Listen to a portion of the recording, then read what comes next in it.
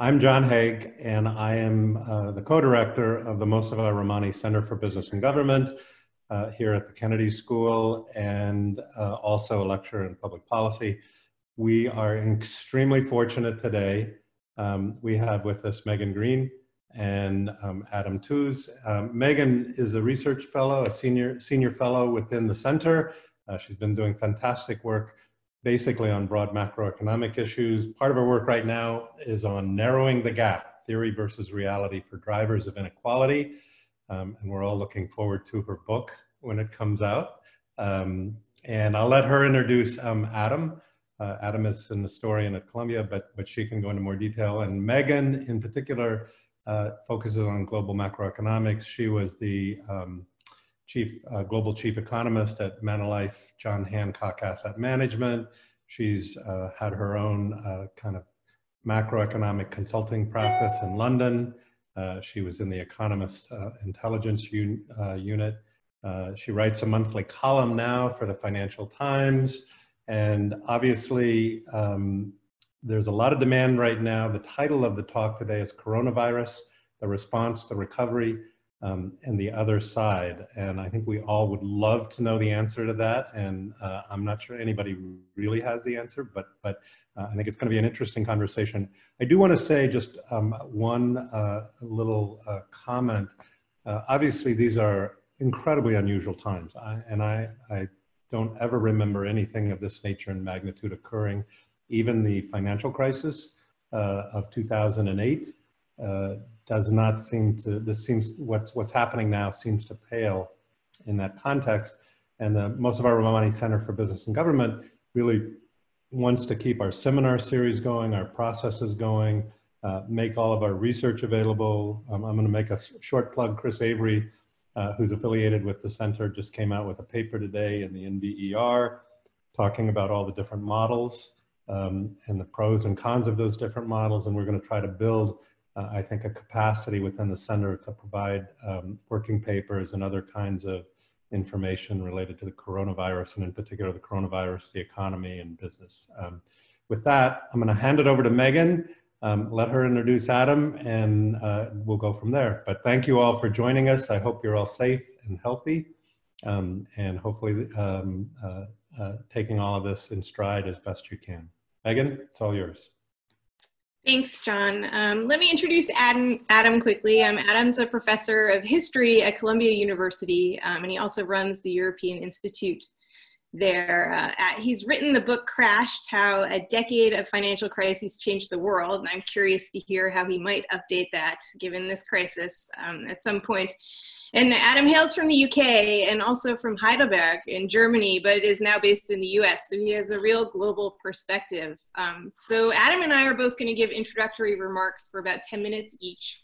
Adam's going to focus on most of the world, and I'll focus on the US. And then we'll go ahead and open it up to Q&A.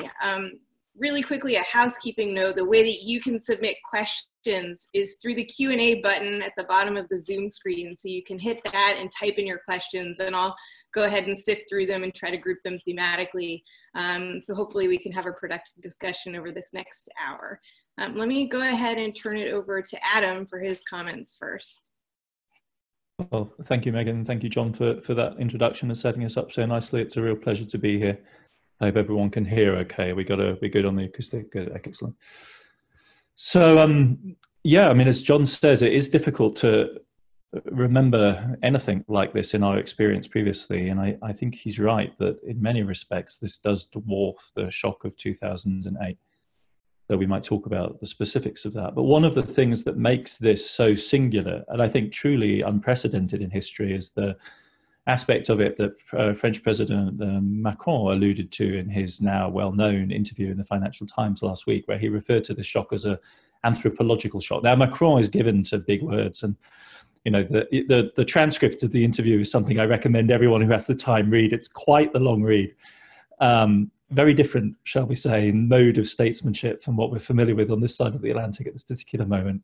But I think the real tough and important fact around which that idea of this as an anthropological shock is centered is that this truly is as close to a universal and simultaneous experience deeply impactful. Not like, where were you during the World Cup when Maradona shot his goal, or in fact when JFK was shot, but what were you doing during this crisis is a meaningful question for us from here, from wherever we are on this Harvard webinar, to the street hawkers of Delhi, or the bidonville of any African shantytown.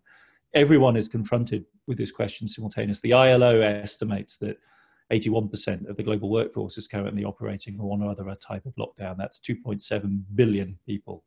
We think about 1.3 billion young people have been furloughed out of education, more or less simultaneously. And that's just sui generis. We've never had an economic, political, social, cultural shock quite like that before.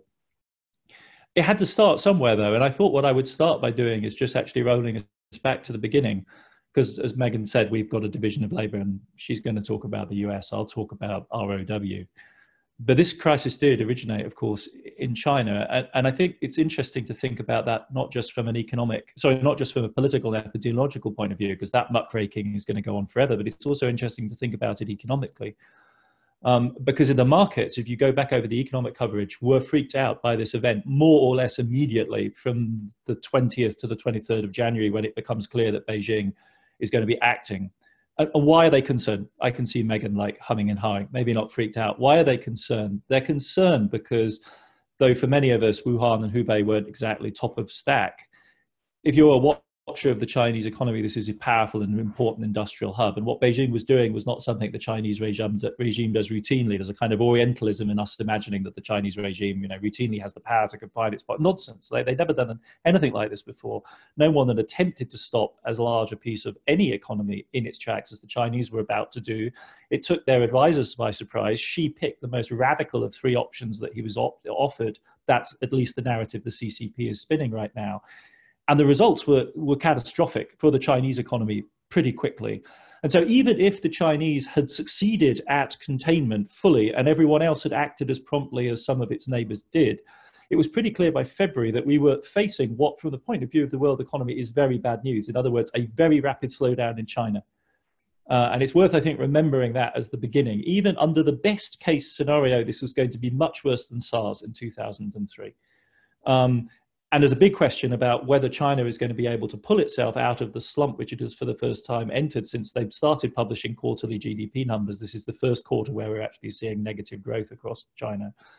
And if you look at Hubei province, which is after all the relevant comparator, not all of the Chinese economy, but Hubei is the relevant comparator for Italy, for instance, roughly the same size, roughly the same intensity of epidemic.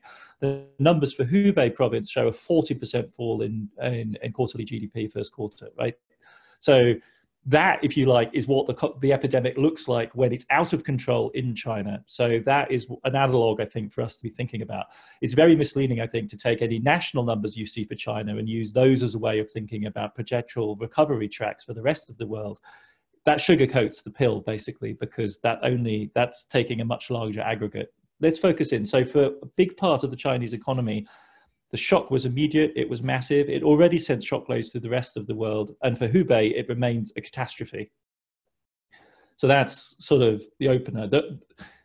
The epidemic then, of course, and this is when the markets really began to lose and become extremely anxious, when it became clear that it had spread very widely, and notably to Italy, and this becomes clear really in the last week of February, and then as we head towards the national shutdown in Italy on the 8th, 9th, it becomes clear it's hit Europe badly and in a big part of the European economy. And by a cruel twist of fate, the most fragile bit of the Eurozone, right? Italy and Italy's public debt, as everyone who's been following the Eurozone story knows, is the accident waiting to happen. Italy is precariously perched on the balance of debt sustainability at 135% of GDP. With very low interest rates, this is manageable. With support from the ECB, this is manageable. If nominal GDP growth picked up a bit, it will be manageable. But what no one had reckoned with was a huge real side, massive shock to the Italian economy, which is suddenly what became apparent in late February, early March. And that has triggered a debate about the governability and the survivability of the Eurozone, which is one of the huge fragilities in the global economy. Obviously, Europe is not top of stack for many people. It's not the most fashionable bit of the world economy, but the Eurozone is a very big piece of the global puzzle. It's a major trading power. And its financial system is large enough to be hugely systemically relevant, not to mention individual banks, which are part of that. And so the sort of risk which suddenly was revealed in Italy from late February to early March compounds the already evident sense that, as it were, the Chinese shock is very massive, is going to pull the ground out underneath the growth machine that we take for granted in East Asia. And the Eurozone, the spread of the pandemic to the Eurozone points to that fragility. And ever since, all the way down to the present day, the Eurozone really has been struggling over what its response is going to be. In a nutshell, so we can get on to the debate as quickly as possible. In a nutshell, there are two components, fiscal and monetary. The key one in terms of the immediate stabilization is monetary kind of underplays it, which is bond market stabilization by the major central bank, the opening up of a very large fiscal capacity for national governments, and if necessary, support for fragile banks by way of various types of generous liquidity provision, which all three of which essentially the ECB has been doing on a scale which is by its standards large, even more importantly with a speed which is by its standards urgent. The actual scale, because the ECB has done big QE before, what's really remarkable this time around is that it's actually jumped in very, very quickly. Still modest by comparison with what the Fed's done, and Megan will talk about this, but nevertheless, there's been a response. And that has been crucial because what it's done, at least for a while, is to take much of the risk out of the sovereign debt market and to enable the Spanish and the Italians to mount very substantial responses to the crisis without worrying about their budgets overly. But the bigger question, of course, and the longer term question is out there, which is that if these states do the kind of response that's necessary, if they then subsequently engage in the kind of stimulus that will be necessary to restore their economies to working order, the impact, if the cost redounds onto their national budgets, will be dramatic, in the order of 10 to 20% of GDP. And if you start at where Italy started from, this pushes you into nosebleed kind of territory on debt sustainability, and forces the question ever more directly of how do you stabilize that? Is this just going to end up on the balance sheet of the ECB? Is there some other more comprehensive fiscal solution? And that is being debated right now by video conference in Europe amongst the heads of government at the EU level today. And it's in the long run, the risks here are very considerable, because if there is not a common financing mechanism and a common funding mechanism, then the consequences are likely to be that the Italian and Spanish efforts limp behind those of Germany, and this will tend to compound the already existing differences within the zone and make the politics of this complex union more and more difficult. In a nutshell, that is the sketch. And as that sank in, and that sinks in pretty quickly in financial market terms between the end of February and early March, as it became clear how dangerous this was going to be, spreads began to blow out for Italian sovereign debt. And a variety of other shocks began to percolate through the financial system. And I'm going to use this as a segue to the final point of my intervention, which is the shock began to spread very widely across the global economy. And it's important to understand how quickly this happened, because it's well ahead of the actual epidemic. Whereas in China, the epidemic and the economic shock are kind of coterminous. And in the Italian and European case, likewise, the epidemic arrives, the lockdown arrives, and the financial pressure builds immediately on the heels of that. What we see in the emerging market world is huge pressure beginning to come down through the financial markets already in February for many of them, with the gradual depreciations of their currencies, but then extremely intensely in March. The headline instances of this were, of course, the commodity producers, the oil exporters notably, which include several very fragile emerging market states, which were hit by the China shock, because China was the main driver of global oil demand. And so it was clear if China was having this slowdown, then the emerging market oil producers were going to be in the front line of a shock. And this is what triggers the famous blow up in OPEC, which happens over the same weekend as Italy moves towards a comprehensive national lockdown. But then as the IIF, the Association of Global Banking and Finance, has been tracking in its data in real time, basically there has been an avalanche of well, it's not the right word, a huge draining sound as money has been sucked out of the emerging market economies and their currencies began to plunge. And much of the action in global political economy in March and April was about cushioning this impact. And that ranges from highly sophisticated interventions by actors like the Fed, which with counterparties like the Mexican Central Bank or the South Korean Central Bank can engage in essentially advanced economy style interactions by way of swap lines, to at the bottom end, as was discussed in the spring week of the IMF and the World Bank last week, immediate debt moratoria for the lowest income countries. We're talking the Malis of this world, the Tanzanias, the low income countries, which are scrabbling their way onto the ladder of the global economy and have now seen that torn away by the collapse of tourism, the collapse of export demand, and a panic driven shock to emerging market finance. And what we are scrambling together is some sort of safety net for those weakest actors within the system, because this shock exposes profound inequalities in the system. And I'll end by saying the outlook, particularly for those actors, as grim as it is in the advanced economies, I think is really grievous. And for marginal, large population, young population, high unemployment, commodity exporters, notably, I'm thinking of the Algerias, the Nigerias, the Angolas of this world, we're talking about existential risks from this crisis. Because it's really just not obvious where they go. They earn 80% plus of their export revenue from oil and gas. Huge slices of their government revenue comes from that. They're being forced, Algeria is being forced into 30% budget cuts right now, right here, right now, in a country which is still, in a sense, in the aftermath of the Arab Spring. So huge risks there. And their recovery, what does it depend on? Well, it depends on the recovery of the advanced economies. It depends on the stabilization of their funding. But it also crucially depends on China for their growth prospects, because China is the great engine of growth. And to conclude where I began, the dog that in a sense has not barked in this story so far is the China stimulus, because we saw the China shutdown, we saw the massive Chinese effort to control the epidemic, we've seen the huge macroeconomic hit that's delivered, but what we haven't seen from Beijing yet is anything like 2008.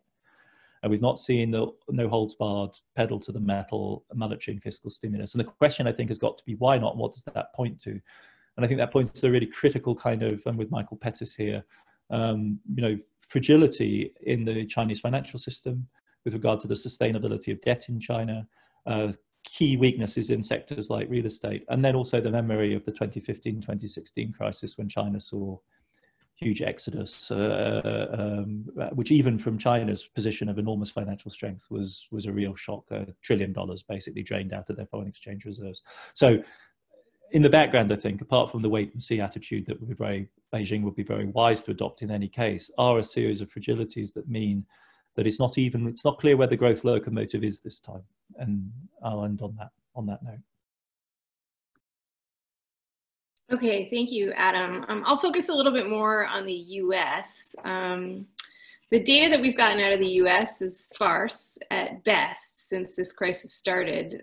We do know that we've had jobless claims for 4 weeks in a row, which have just been eye-watering. I mean, the charts look like someone hard-coded the wrong number into the end of them because it's just off the charts. We have lost about 26.5 million jobs in 4 weeks. Just to put that into perspective, that's more jobs than we created since the global financial crisis combined. So we've wiped all of that out in just 4 weeks. So it's hard to overstate how big the impact of this forced shutdown, this deliberate shutdown, has been on the labor market. We've also gotten some PMI data. So companies are asked how they're feeling about output and employment and new orders, input prices.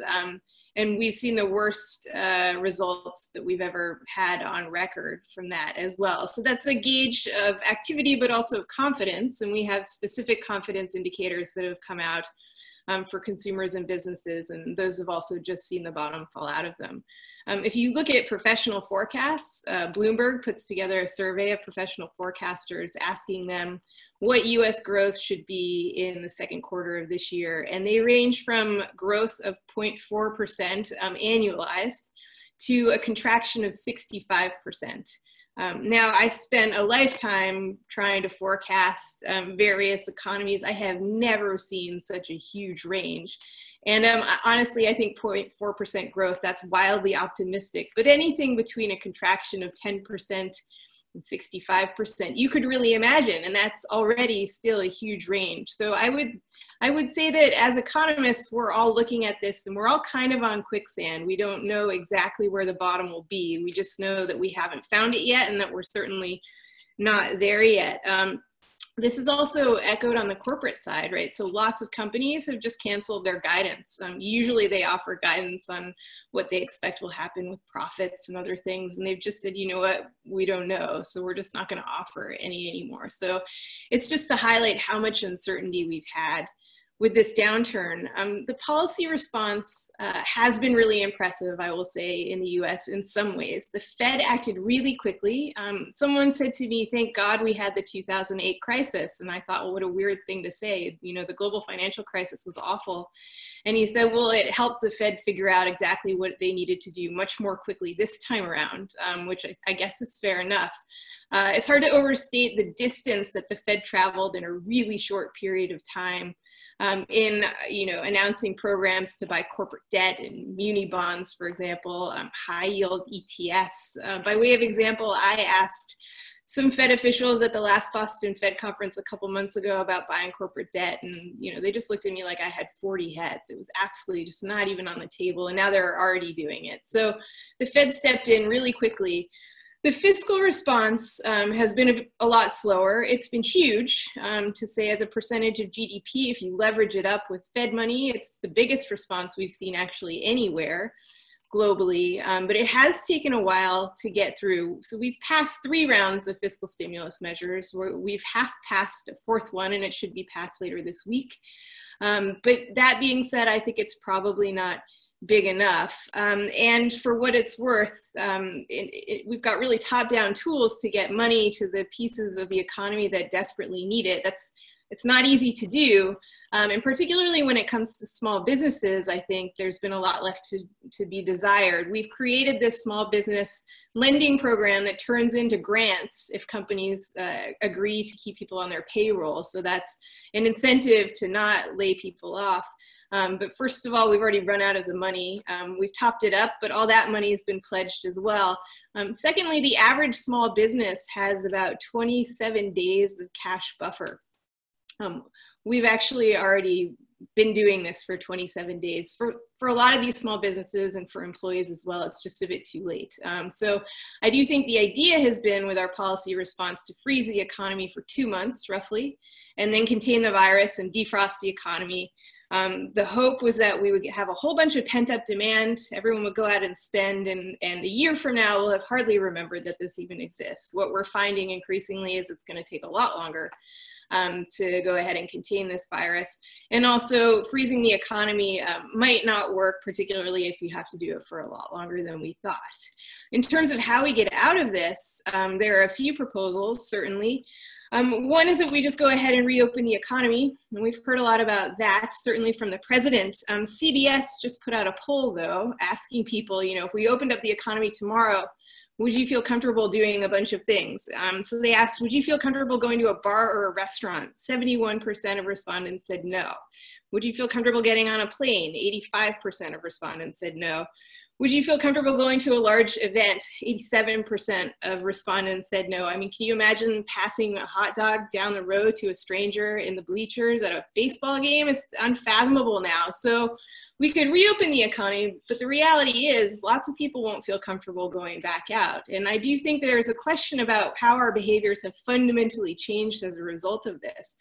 If you are used to getting takeout now because you've been doing it for the past month and you can all of a sudden go out, you might think, well, maybe I'll just get takeout again because I'm used to it. And you might go to restaurants, but not as frequently as you did before. If you used to go to the movie theater, you might think, I love going to the cinema, but I'm pretty used to Netflix now. So you might not go as often. And if you've got just a 10% drop off in all those different areas, the long lasting impact on the economy would be huge. And so I do think that we need to think about that and also think about what industries just aren't ever coming back.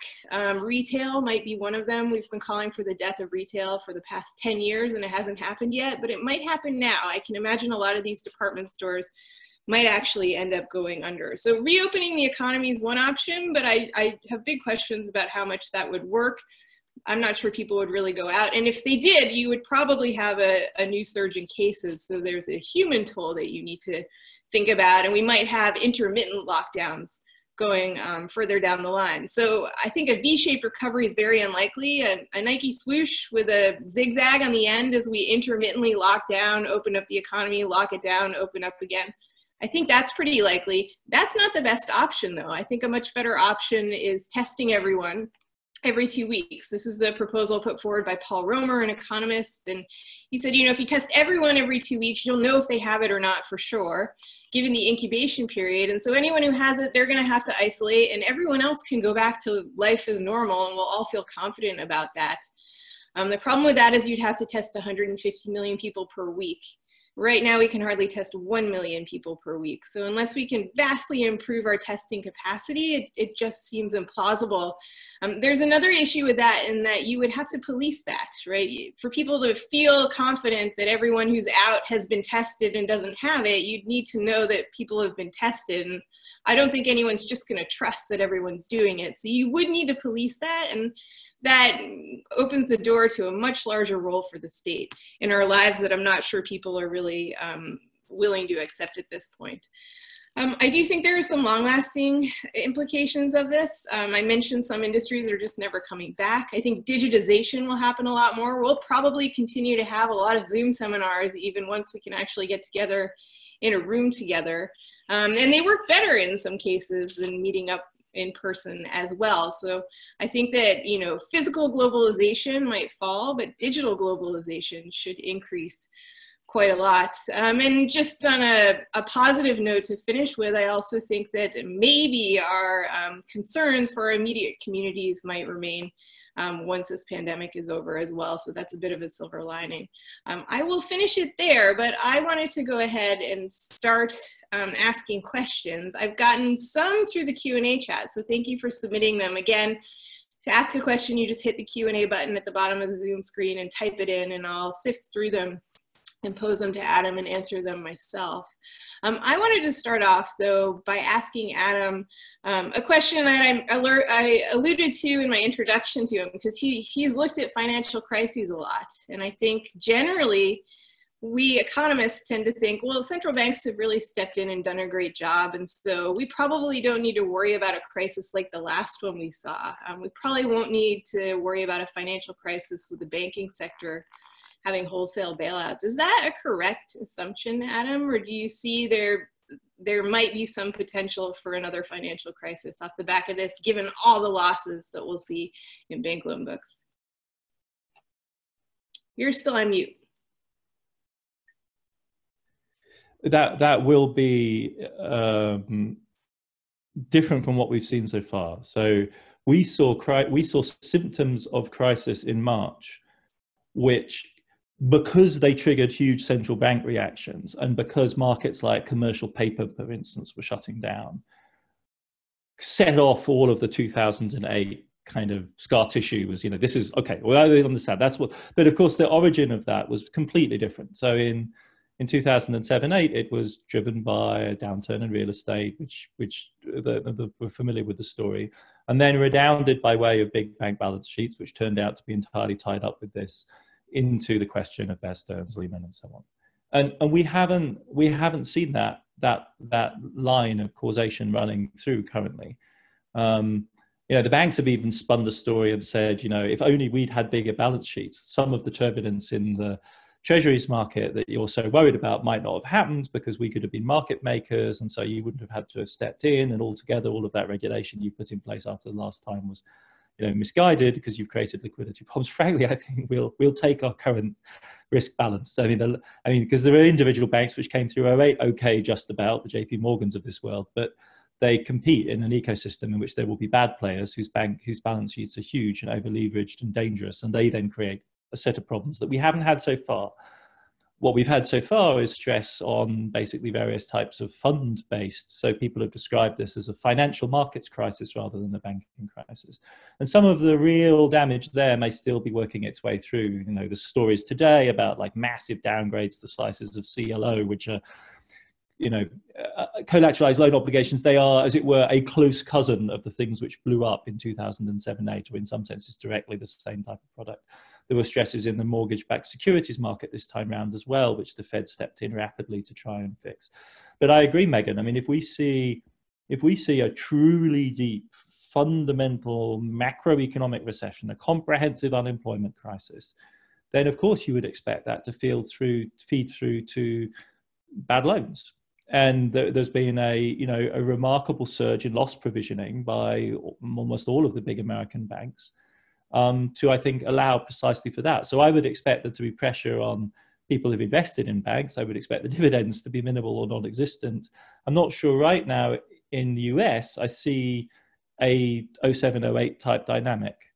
But obviously this is very early days. The drama has been so intense so quickly.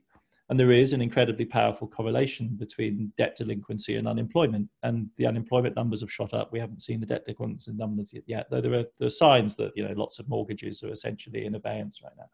In Europe, I think that might even be a more serious issue going forward, because we know the bank balance sheets in Europe are very weak. The absolutely last thing they needed was a new surge of non-performing loans.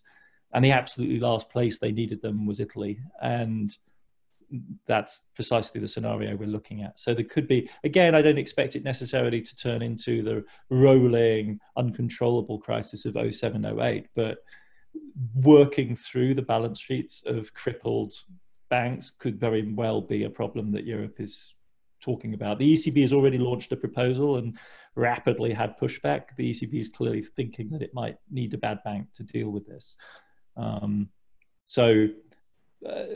Yeah, it is significantly different in its shape, and that has in part to do with the way in which we squeeze some of the risk out of bank balance sheets. It then shows up somewhere else and has to be handled with a new set of instruments.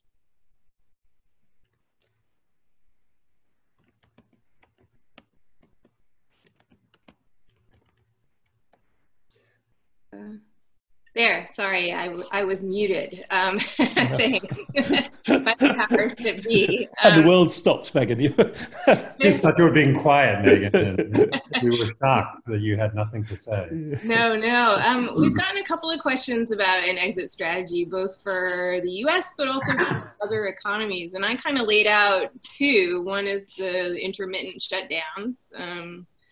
Another is the testing idea with some significant government intervention in our lives. I guess there is introduce the serious police state to make sure that everyone who's sick is staying at home. That's another option, but I'm curious to hear what you think the most likely options are. And also you spoke to how unsynchronized this entire crisis has been globally. Is that a problem? Should we consider that in terms of how we exit? Well, I mean, it's been unsynchronized because, in a sense, everything, you know, is. I mean, historically speaking, the rapidity with which everyone has been hit has been the dramatic thing. But even in that 3-month interval between, you know, Wuhan and where we are now, there is indeed a phased pattern. The point that I thought that you made was incredibly powerful, and I think is likely to shape, as it were, the way we move forward from here, is that we shouldn't think of the shutdown as necessarily government-driven either, even in the Chinese case, because the events coincided with their annual New Year's holiday. And so in a sense, the Chinese economy slides into a spontaneous shutdown anyway in the last weeks of January and early February. And in that space, the government declared the shutdown because, in a sense, the economy was shutting itself down for the holiday. If you look at, as you're saying, in Europe and the United States, the sectors which are most vulnerable were shutting down spontaneously. The restaurant bookings, the hotel bookings were collapsing before governments declared official shutdowns. I've been looking back over the reporting on the auto industry. It's very interesting because the trade unions play a very powerful role in saying to manufacturers, look, we've got to shut because you can't keep our members safe. And then the manufacturers look at each other and go, well, you know what? My supply chain is broken down anyway because other plants have shut. And in case no one's buying any cars, so why go on making them when your workforce is saying it's dangerous to be here? So the model of the shutdown, and therefore also exactly as you say, the model from the exit of the shutdown should not be thought of as in two state-centered terms.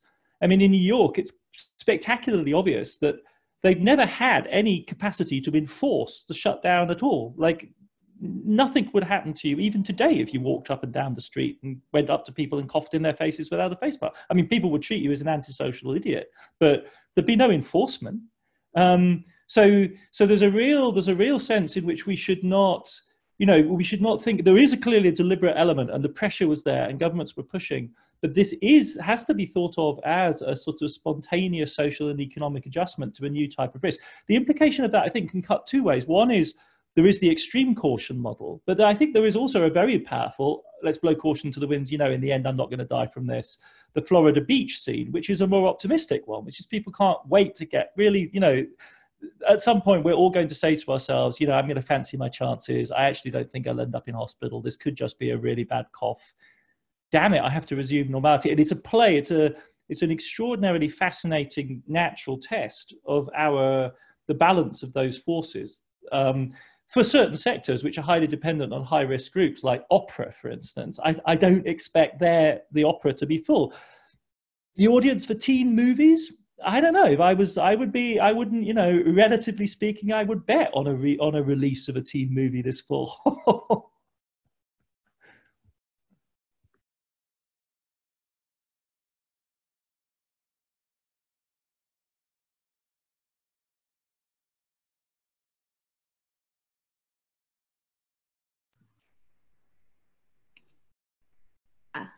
Sorry, I've muted again. I think what you're saying is right, that we've all kind of shut down on our own spontaneously before governments told us to. The policy response, the economic policy response, has been overwhelming, I think we can say. In the US, also in many European countries, Germany has blown through all kinds of orthodoxies. In terms of having a balanced budget, it turns out the Germans are very happy to spend as long as they save their own bacon with it, right? Not quite as willing when it comes to other countries. In EM, we've seen some extraordinary moves as well, though maybe a bit less overwhelming.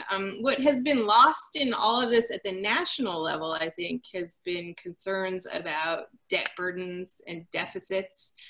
And I know in 2008, 2009, when we tried to come up with a package to bail out workers and companies and banks in particular, we thought we could, pass a lot and just get it passed quickly, and then we'll do more later. And by the time later came, there was no political capital left to do more. Do you think we're going to see political capital and support for this kind of rescue wane as time goes on? And even worse, do you think at some point we're going to be talking about austerity measures again to try to dig ourselves out of this debt burden that we're all building up?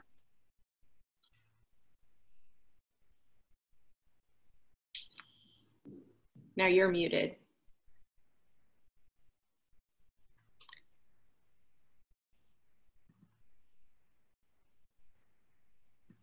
Oh, there we go.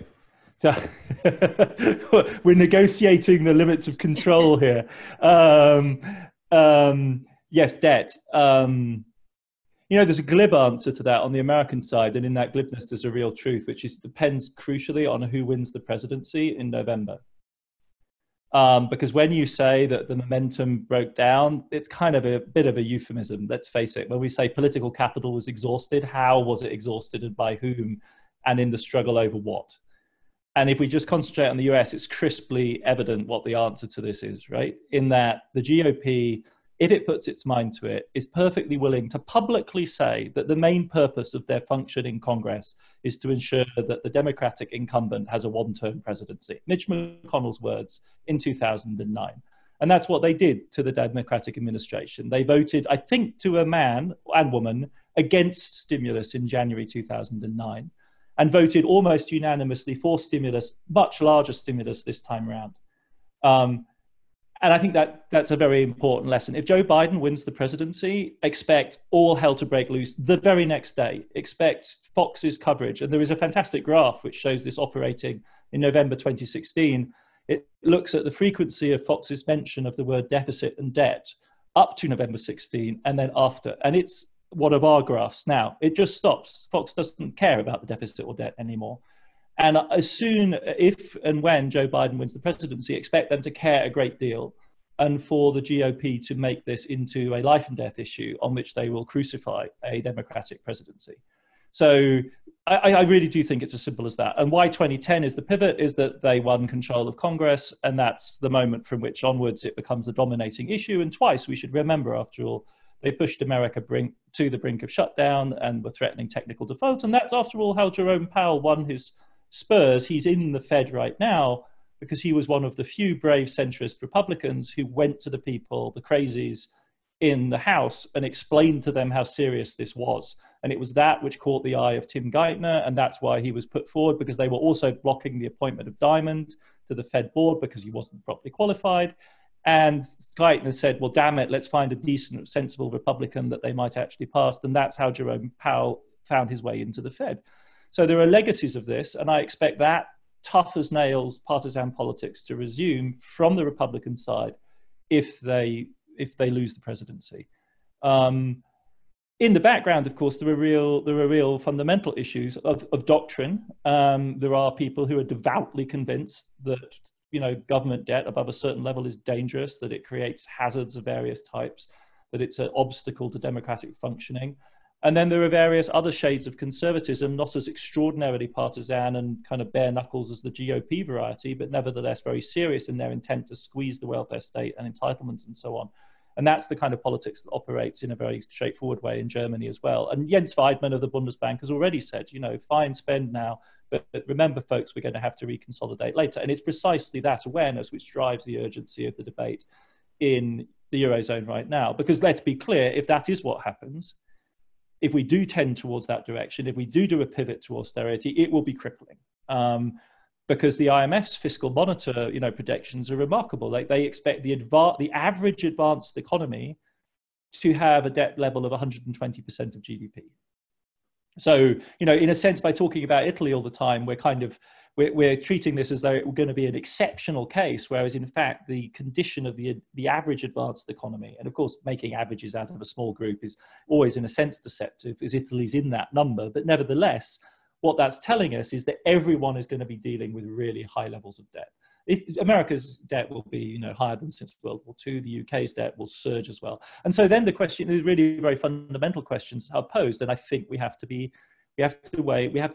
find ways of talking about imaginative ways of neutralizing this as a burden, as much on our politics as on our economies, because really it's sort of neutral with regard to the economy, so long as it continues to be serviced. It's just a set of monetary claims which are on the balance sheets of one lot of people as opposed to another lot of people. If it translates into a vehicle for crushing fiscal policy, then it becomes a real drag on economic growth. What I'm trying to avoid saying is the word MMT. Or the words I got MMT. that. Yeah. But what I'm trying to avoid saying them because I think they're politically toxic. No one in their right mind who advocates an MMT position should ever say those words out loud. Because the next thing that anyone says is Zimbabwe, and it's a discursive track that no one should play who's actually serious about neutralizing this as an issue. Don't make it into some great intellectual point that you want to be righteously intellectually correct about. Bury it, because that's the functional upshot of that way of thinking is it doesn't matter and we shouldn't argue and care about it because there are lots of different ways of neutralizing this. And the GOP, in its cynical, pragmatic soul, knows that. If Trump is re-elected, they will go on and they will not make a big deal out of it and it won't be a catastrophe. Yeah, and I think you bring up an important point when you talk about debt servicing. That's what matters, is the debt servicing costs more than the debt burden. And right now, central banks globally have said, look, rates are going to be incredibly low for the foreseeable future. I guess, if we were to get inflation off the back of this and central banks were going to go ahead and respond to that, then debt servicing costs might end up being a problem. But well, no, we should bow down before the monetary gods and say thank you for.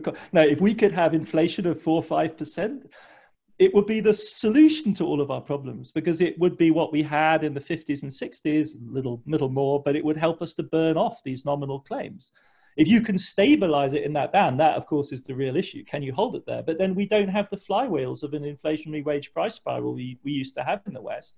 There was a great exchange on Twitter recently where Eric Lonergan, I think, came out and said, if you still got a wage price spiral, you're an emerging market. If your inflation rate, if your wage rate responds positively in some obvious way to your price level, you've still got this, the fabric of militant trade unions, which we no longer have, right? So we might be in a position of a kind of technocratic nirvana where we can run a moderate inflation level, which would be a tax. It's just a general tax on everyone holding a nominal claim. And if the question is, how do we deal with this debt burden? That is the question, right? Either we keep postponing it by holding them on the central bank balance sheet, or we decide who pays, and an inflation tax is not an unreasonable way of doing it. Great. So you're not worried about inflation. I'm not either. So yeah, it won't happen. This is the other thing. Is like, if only is the, because we know how the central banks entered this crisis, all of them having deep internal soul-searching conversations about their monetary policy framework, because none of them were able to hit a 2% inflation target. Yeah. And the Blanchards and so on of this world, former IMF chief economists, were saying we should target 4%, and to which the realistic response was always, well, that's a lovely idea, but how do we get there? Yeah, great. John, I know you have a question, so why don't you jump in here? Thank you, Megan. I won't comment on inflation. Megan and I just had that conversation earlier today. She knows I'm not actually particularly concerned about inflation. But I do want to go through a couple points you made and then kind of get your perspective on how this will play out in the future. In particular, you pointed out correctly, Adam, that this is a universal kind of global problem. It cuts across every asset, of the world. It cuts across geographies. It cuts across income classes. And so it's universal. The second thing is we're also seeing, as you pointed out, a breakdown in global supply chains. And you're seeing problematic kind of linkages. And the third thing I would say is I'm hearing people say this is likely to be in waves. And it will be in waves both in geography and in time. If you go back and look at the 1918 Spanish pandemic, and things admittedly are very different today, but the first wave was now in the spring, the second wave came in the winter, and the third wave was again in the spring, and it was the third wave that was the most problematic from a fatality, mortality kind of perspective. So you got to figure it's going to come in waves. And what that does, I think, is push the world to become very nationalistic. And to your point, at one level, if we could actually act in a more integrated way and there were global governance mechanisms that it would enable that, we could have a more coherent and systemic response. But all of the pressures are pushing to nationalism. And it's not just nationalism at a federal level. You see it in the United States with the pressures between states and the federal government. And you see it, to your point, in Europe, Italy and the EU, and can the EU hold together? And so where does this leave us in terms of the governance mechanisms to really kind of address these problems in a more systematic way? Maybe we just can't expect that to happen. Yeah. I thought the Governor Newsom of California's comment about California being a modernizing nation state of 40 million people was one of the more remarkable punchlines to come out of this entire crisis. I mean, it made you feel terrible to be, left adrift amongst the 280 million stuck in the, decaying wreck of a failed federal project or something. So no, I agree. I mean, that kind of centrifugal force is very considerable. I mean, I'm by no means a supply chains expert, but I would have thought that one of the things that comes out of this is a sort of modular regionalization. I mean, I've been looking, like I said, at the car industry, because it is the driver. I mean, the motor vehicle industry is the most sophisticated and most large-scale employer of complicated value chains. And, the average modern car apparently involves 30,000 separate parts, which all have to be sourced from the different channels. So you can imagine the complexity of that, and doing that over asynchronous shocks that are running across a system. But the fact of the matter is that VW, the largest global car producer, its only factories which are currently producing and selling cars are in China. So it actually does have production up and running again in China. Interesting. And so, it remains a global company centered in Germany, of course, subject to funding pressures that run through European capital markets. And apparently VW is a major petitioner with the ECB in the ECB's policy of stabilizing corporate debt markets in Europe. So there's a very interesting connections, but ultimately the factories that are going and the showrooms that are open are in China. So if that's possible, it points to, new models in which you would have corporate control R&D and perhaps capital markets and funding operating at a truly global level, and then manufacturing being essentially regional, macro regional, which I think is broadly speaking the model that operates within NAFTA as well, right? So Yeah. You have these clusters with car plants operating either on the Canadian or Mexican border of the US. So I think that's probably it seems like a likely response. So I'm not sure whether it points, obviously for political entrepreneurs, I always want to stress agency here. I mean, this is a shock. Unlike climate change, it appears to have a national solution, if you like, a small scale regional solution. So it creates an opportunity for nationalist entrepreneurship, but that's what it is. Like it's an opportunity for people to engage in that kind of politics. It's not a structurally forced move. But as we've seen with Trump, you know, whatever it is, banging green card applications, like it's a total irrelevance, but hell, it makes for good politics at that moment. And that kind of exploitation, I think, is something that we clearly have to guard against. You see that in Italy right now with the struggles over the ESM. It goes down into the technicalities. The Italian right wing have basically made the only immediately available crisis management mechanism politically toxic. And so you have the prime minister struggling back and forth, committing himself and backing away. Centrists are saying, no, don't be stupid. Look, this is a good mechanism. Let's use it. But Salvini has really made it poisonous. So there's very, very complex politics to be played out case by case around each one of these instances.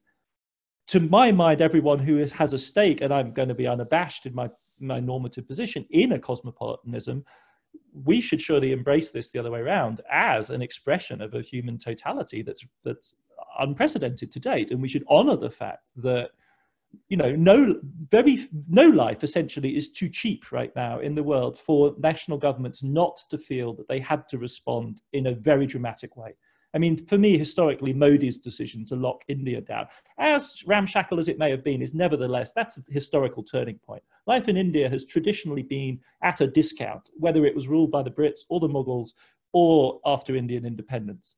And for Modi to say and to apologize in the way that he did, and I'm no great fan of Modi's politics, but nevertheless, you know, that speech where he says, you poor people must hate me now. What kind of a prime minister would do this to me? Like that kind of discourse is really historically surprising. And we should embrace that as a symptom and as a sign of our collective, you know, this is a collective. The Chinese use this phrase a lot, and a community of fate. And that's what we are being exposed to. Right. So I'm going to follow up just real quickly, or just make one quick point. What I find a little bit ironic, and I agree with you, is that part of global governance is going to be derived from the private sector protecting its global supply chains that's it's established. In some ways, they have more at stake, or as much at stake in many ways, as governments do. And the centrifugal force is pushing governments to be more nationalistic versus businesses, which need to protect their businesses and therefore protect their supply chains. It's an absolutely classic liberal trope, right?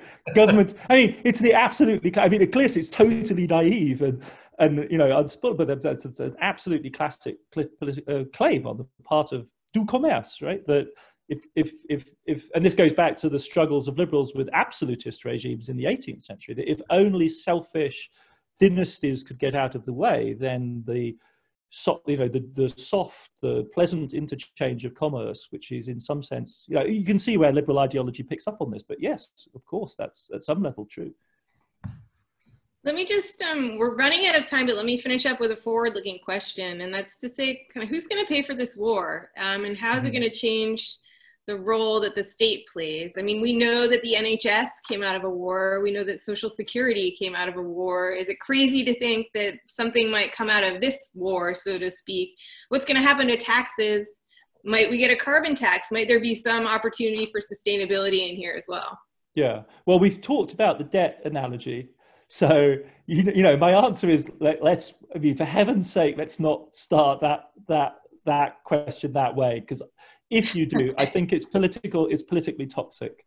But I mean, the force of your point is, of course, is very important. Like, what clearly we have discovered our dependence on public infrastructure and how ruinous it is if we don't have good public infrastructure, and how we need more of it, and we need reserve capacity, and to subject it constantly to the test of, is that an efficient use of resources? It is lethal when you're suddenly exposed to an unexpected shock for which you have no redundancy. Like, all of those arguments are going to become incredibly compelling. And we have seen also just the huge premium, and I'm not thinking of China so much as the South Koreas and the Taiwans of this world, the huge premium to be put on the ability of authorities to mobilize new technology in an efficient way. I mean, nothing about the South Korean response should surprise us if you look more broadly at indicators of modernity. That just looks like the quintessence of what an increasingly rich society should do with its resource. Spend enormously on research and development, spend on education, spend on infrastructure. It's kind of like at this point, all of those arguments become no-brainers. And this is just a demonstration of that fact. Then that by itself isn't enough, because America had great epidemiologists and was quite well prepared by any metric. Then, of course, you also need a politics that actually listens, and you need an administration that's alert. And we will have had the shock this time. But surely this, I mean, I'm predisposed. My problem is I know how strongly I am biased towards this opinion anyway. But I would have thought that this becomes compelling even to people of a rather different political persuasion. You know, it seems to me that a right-thinking centrist Republican at this point should be easily persuaded of the need to have reserve capacity, stockpiles. It's not going to reach everyone, that argument, but it surely will reach a substantial fraction of the people who've come through this at the cutting edge, you know, people who've had responsibility at different levels. Some of them, of course, will hew to a crazy denialist kind of line, but there are going to be folks that come out of here with credit, having run, especially at the state level, you know, reasonable operations to try and stabilize. And that should be, to my mind, should leave one feeling that something positive might come out of this experience in that respect. But otherwise, yes, clearly it's a call for more public infrastructure and for more capacity on the part of government. Yeah, and so before this all happened, a lot of us were out banging the drum on sustainability questions. You most of all, I think. Is anyone going to care about that now? Or, you know, is that just going to fall by the wayside, or is it going to become even more important? There are a lot of students who are asking. Yeah, if we don't care about that, it's going to kick us in the butt so hard. Like, we're just setting ourselves up. So this, you know, it was never a moralistic case for me. It was never about normatives. It's just look at the predictions. And they are telling us that catastrophic things will happen, and catastrophic things in many parts of the world are already happening. Again, it's not putative. It's already in the present. I'll make just 3 points really quickly. I think, like, I'm very loath for this to be exploited. I don't like the ambulance chasing rhetoric which says this is an opportunity. I mean, if you're in the travel sector, if you're in service, this doesn't feel like an opportunity. This is a catastrophe, and you want your life back, and you want your life back quickly. And that is a completely reasonable position. It's small c conservative, but given the shock, who could possibly argue with that? So I'm extremely loath to engage in that. Here's my idea. This is a great moment to realize my idea. Enough already. Let's see whether we can't restore. However, this is giving us an X-ray of what a society which did suddenly shut down would look like, and what would happen if we rapidly decarbonized. And we should sit up, smell coffee, and learn very serious lessons about the structural changes in their costs. And I'm thinking not just about rich societies, but about the fragile emerging market economies, like, that don't have a place in a high carbon tax regime. Algeria might be shipping gas, but, you know, the Venezuelas, the Colombias of this world, the high cost producers with fragile social systems, they don't have a role. They're not going to be the people pumping the last barrel of oil.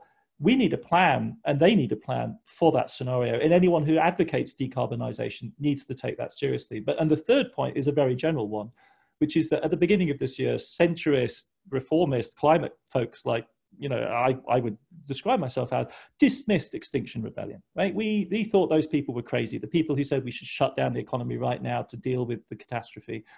What is our answer now, right? Like, faced with this challenge, society itself shut down, and then governments ratified that decision, and we have absorbed an absolutely huge macroeconomic hit, the depths of which we're not even aware of yet, for what is, historically speaking, a warping in the ordinary path of death, right? I mean, this isn't fall dead in the street plague style death. This is a relatively minor perturbation in the demography. Tragic and serious, and that's why we've taken the action that we have. In future, what we will not be able to do when somebody comes along with a radical proposal is say, oh, well, we can't do that. Think of the economy, stupid. Like, that is not going to be an adequate answer.